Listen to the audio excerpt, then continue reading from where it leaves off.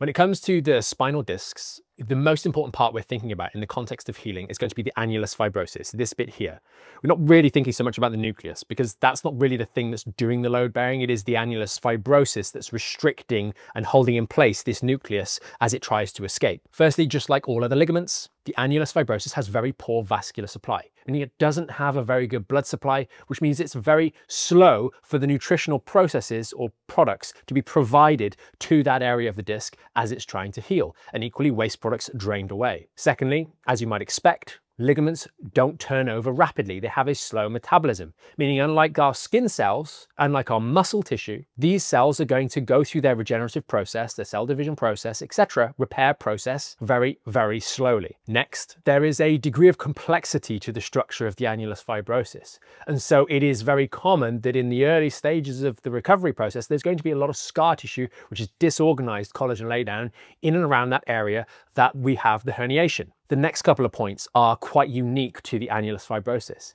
And that is firstly, that it is constantly under strain. Unlike other injuries to other ligaments in the body, we cannot immobilize the back, nor should we want to for other consequences.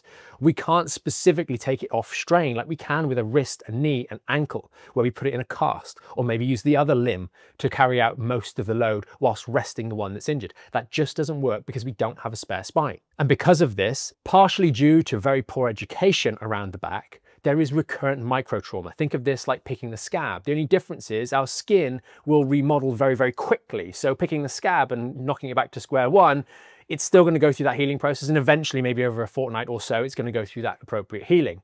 But in the discs, it's very easy to pick the scab, so to speak, and set us back to further than we were when we first injured that disc. These microtraumas are a big reason why this back pain starts, and then it's steadily find that the episodes get worse, they get longer, they get closer together, and we get more difficult to recover from because we keep on getting this microtrauma. And finally, again, there is this lack of ability to protect the lower back specifically because we can't isolate it, because we don't have very good tools or supports for this region, particularly the L4-5 and L5-S1. It's not practical to brace this area.